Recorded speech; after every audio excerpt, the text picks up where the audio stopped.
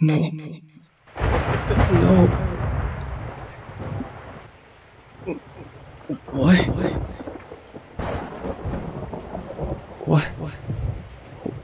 What are you?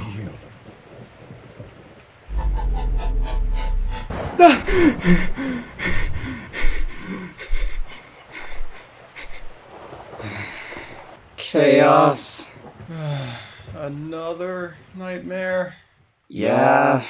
It's not like I'm trying to have them, you know. I don't know if you've realized, but I've had to spend night after night trying to activate powers that I'm not even sure I have, while almost injuring myself every time, and the cause of all that was me getting eaten alive and coming back to life, which isn't exactly something people can adjust to. As if you know how that feels. I'm very well aware of what it's like being eaten alive, you twit. Sorry. I don't have the fondest memories of my home being completely wiped from existence and being the sole survivor for almost 20 years now. But no, I don't know what it's like. Sorry. Anyways, why are you not sure about your powers? Look, it's like Computer said, there might be some exceptions to whatever rules there are. Like, you said my powers are only strong at night, or certain nights, or something. Well, what if they only activate during the day, or not at all? I could have just been revived with no powers at all. If Computer's claim is true, me getting powers isn't a guarantee. All of this doesn't change the fact that you're keeping us up with this. It's morning now. But it's not just that. I saw something else. Something else? Eyes. Shining purple eyes belonging to some figure that pierced through darkness. I think I know what it is you're dreaming about.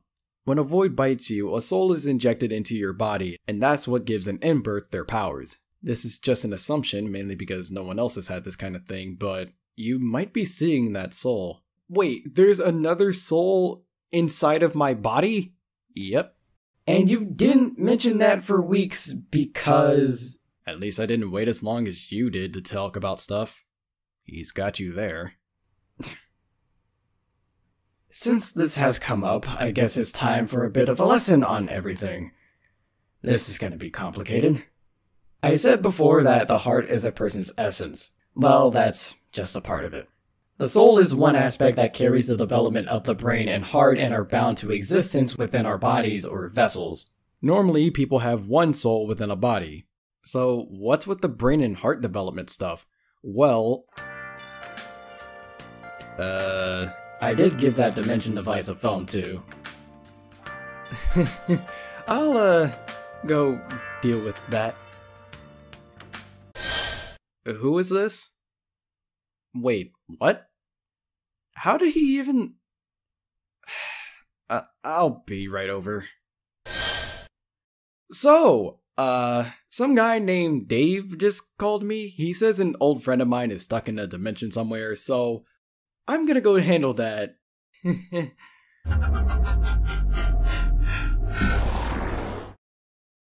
Well, that happened.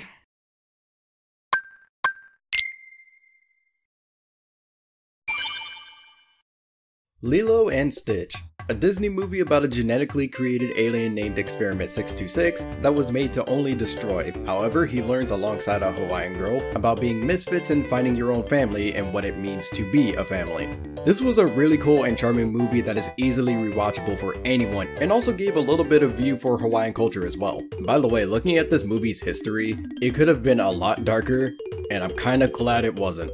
Anyways, the movie got really good reception, leading to the series having representation within the Kingdom Hearts series years later, and also having 3 tie-in games for the first movie.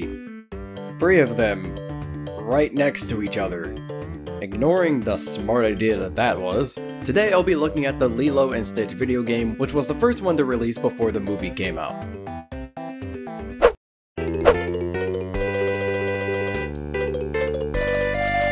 Lilo and Stitch are relaxing on the beach when Lilo is kidnapped by an alien bounty hunter and placed into a spaceship laboratory owned by Dr. Pestis, the main villain.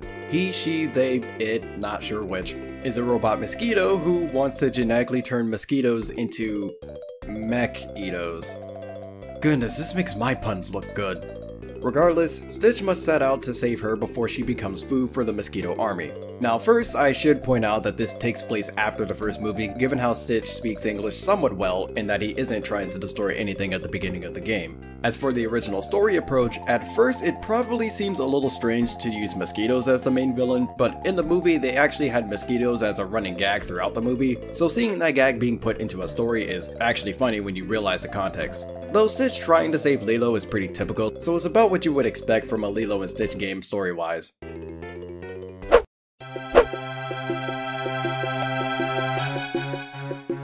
Graphically, this game is pretty dang good. Sprite work and animations are very well detailed and the backgrounds are very colorful and diverse, which I'm glad about since we go to outer space and other planets. These look quite amazing, especially given that this game was released in the first year of the Game Boy Advance's release. I mean, it was just under a year, but regardless, it's still really good for its time, which kinda makes me wonder why the Ice Age 1 game only looks subpar. The only complaint I have is that the final boss going off screen doesn't actually go off screen and just poofs out of existence for a second. That little detail can sometimes break immersion, but luckily nothing else in the game actually does that. The images for cutscenes look pretty good too, again having a great amount of color in them. There is one big issue though. The game actually promotes the fact that it has movie clips within the game. However, they are horribly pixelated and the audio is way worse compared to the original movie.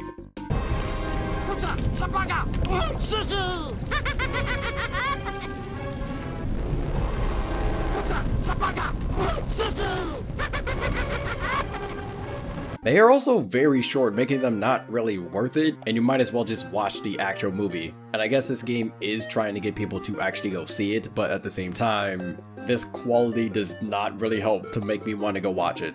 The music though is really good and actually decent in length too. The only track in the game I wish was better was the first level. Since this is supposed to be a shoot 'em up, you'd expect a little more of an action-like track, especially given every other song used for levels in the game.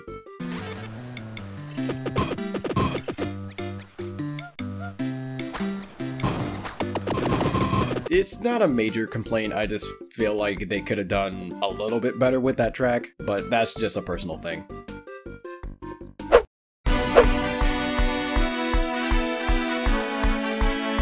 There are 3 different types of gameplay: Stitch, Lilo, and Spaceship levels. Stitch levels take up the majority of the game, where he uses his guns and takes down enemies that stand in his way. He's also able to pick up large objects like destroyed helicopters and boxes and throw them. An alternative weapon he can throw is an explosive pineapple that does a lot of damage, but comes in limited amounts, so he has to collect more of them. I know pineapple is a major thing in Hawaii, but them exploding is still questionable. Then again, Stitch is smarter than a supercomputer, so he probably just figured out a way to make them explosive. As he progresses, he can collect a pickup, which makes his gun bullets do significantly more damage and go through walls and floors for a limited amount of shots. Occasionally, the game will allow Stitch to use a vehicle of some kind to cause destruction. Lilo levels are stealth oriented. She needs to avoid enemies to pull switches and press buttons with her face in order to open passageways. She can get past enemies by going into tubes, sneaking past sleeping guards, and disguising herself as a bundle of grass. Somehow. She is made out in the movie to be a little weird, so her carrying around a bunch of grass isn't too far out of reach, but the fact that no alien sees a problem with this definitely stretches that. She can also swing her doll around as an attack. Both of these gameplay types have similarities though. The 2 characters have 4 hit points worth of damage before losing a life. Refilling health requires either getting red health boxes, which refills 2 hits, or blue health boxes, which give back all of your health. There are also lives scattered around in areas to collect. Most of these levels have photos that can be collected, which give special images that you can view. And finally, the spaceship levels have Stitch shooting asteroids and enemy ships in a tube-like space area and avoid whatever these things are. For these levels, you can get green packs to restore the health of the ship.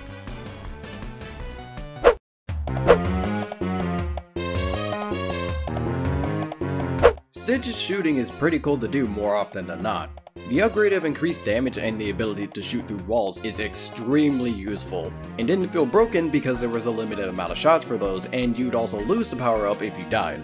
Using downward shooting while in the air to have Stitch stay in the air longer is really cool to do, and is also needed in order to get some collectibles. Aside from that though, I was kind of expecting a little bit more with Stitch's gunplay, which I'll go more into later. Also, while the vehicles were really cool to use, you didn't get to use them very often considering how short this game is. You really only use them once or twice throughout the entire game, which leaves a bit to be desired when it comes to the alien machinery aspect of Lilo and Stitch. But then again, the vehicles were really good to use, so maybe having a bunch of those around would cause the game to be a lot easier than I would want it to be. Also, having photos as a collectible to get, very nice touch.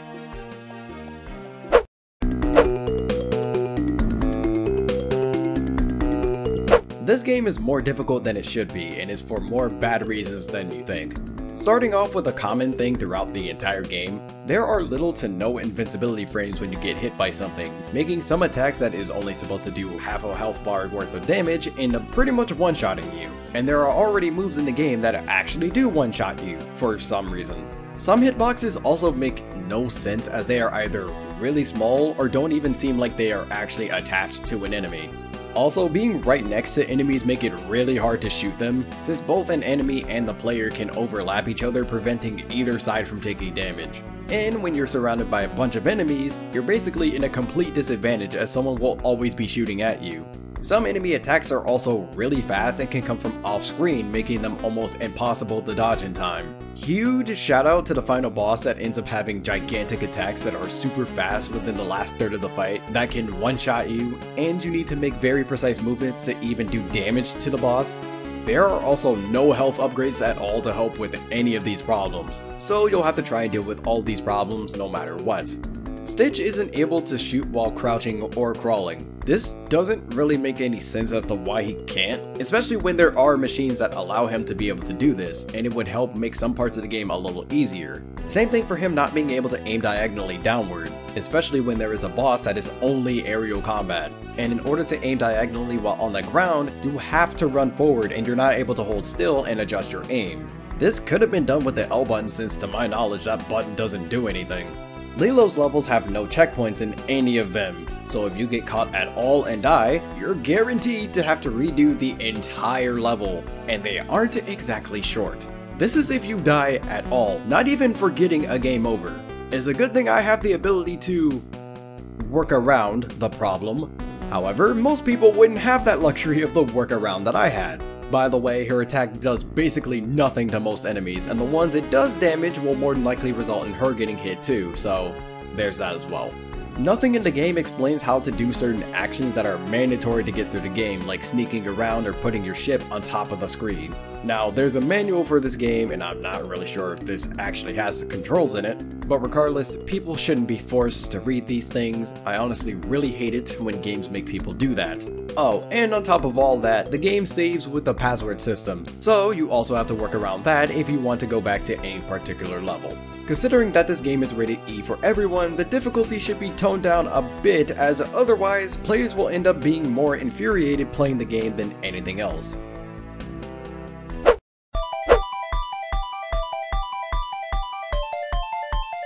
The spaceship levels are honestly just okay. While playing through them, I just felt like I was just doing stuff and it worked. Not to mention that the controls throw you around when you need to make precise movements. Even then, it's not like it felt really challenging. In fact, these were the easiest levels in the game, and there's not many of them either. I guess that's the main reasons why I don't mind them, because these levels were almost free to complete and I needed them after some levels.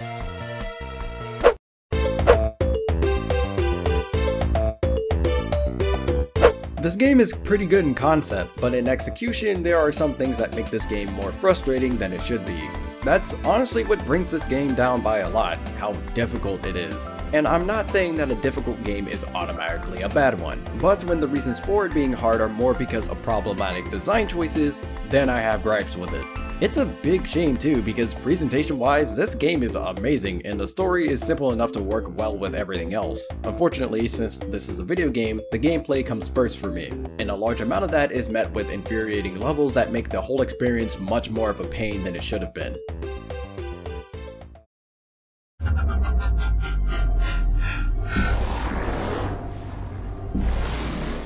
Alright, so that's dealt with. I should probably head back to Chaos and Computer. Actually, I don't really need to. It's not really urgent that I go back. Besides, they've kept plenty of stuff from me. They don't tell me I have a phone in my dimensional navigator. They don't tell me there's another soul in my body. They don't tell me that there's way more to a person, which puts us incredibly behind schedule. Why shouldn't I be told things? I have to find all these things out by myself. I mean, I don't have any reason to not go and explore. To actually have something to tell to others instead of constantly having things kept from me and talking down to me like I'm some child. And never being able to come back with nothing more than a question or some kind of theory.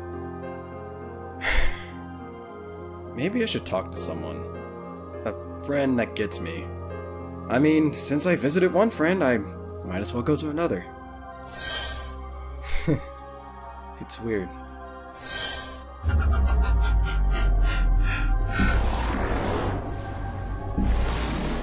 Calling myself a friend. What's going on, my fellow residents? It's me, TheFrozenCavern, and thank you guys for making it to the end of this video. Now, if you guys have been here for a while now, you would notice that my last video was about a month ago. So, sorry about that, but that's mainly because college has been killing me as of lately, and there's been a lot more work that I've had to put into it than the last year that I've had, which ends up making things a lot more stressful. I just need to find the mindset of being able to do all of this extra college work, as well as, you know, maintaining the YouTube channel as well. So don't worry, I have not stopped making videos, it's just that college has been keeping me from being able to do that. Now, a good amount of you probably don't realize, but for the lore part of this video, the event that I'm actually like somewhat glossing over is actually a video that is a friend of mine's, that particular friend being Phantom Brawler. I ended up helping him out with that video, so if you guys want a little bit more context into what exactly happened, then go over to the video that I will link in the description and also in the outro of this video. But anyways, if you guys enjoyed this video, don't forget to like and subscribe for more, as well as share this video out with your friends and family. But until the next video, take care.